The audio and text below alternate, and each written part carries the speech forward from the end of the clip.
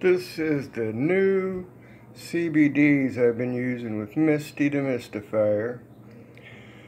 This is June 7th, day after D-Day.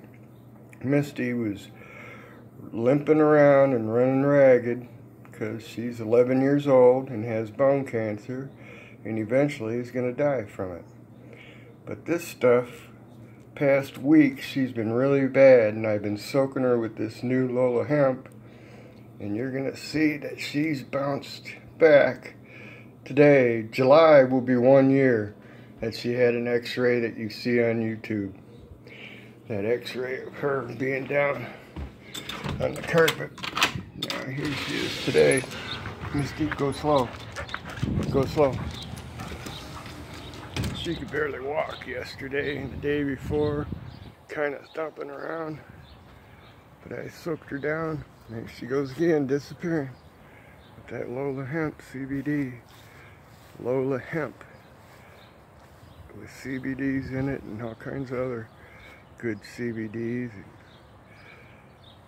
They give you a card for dosages for different ailments to try to work on. And Lola hemp seems to be doing pretty good.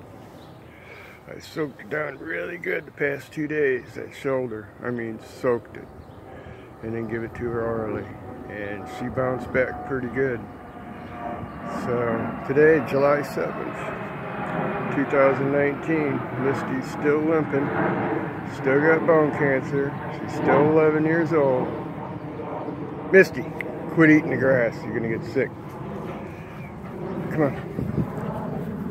But she's doing better, so we'll see how she does. Can't get any doctor to tell me if any dog has lasted a year without any chemo, taking her leg off, or anything like that.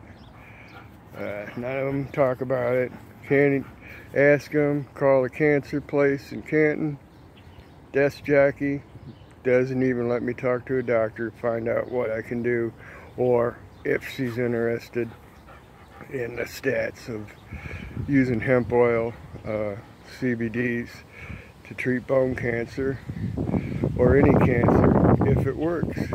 So Misty's a year going where she's going to be put down, so I'm pretty sure she's the only dog in history that has lasted a year with no other treatment but regular medicine,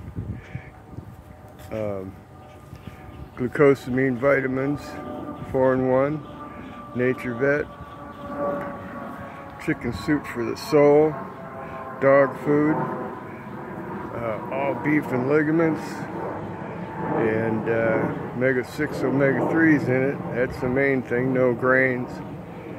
Misty, come on.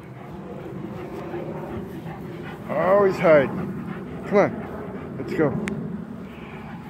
And just the doctor medicine, Novavax and gabapentin, but that Lola hemp oil seems to be brought her back in the past 2 days because I've been just jamming her with it.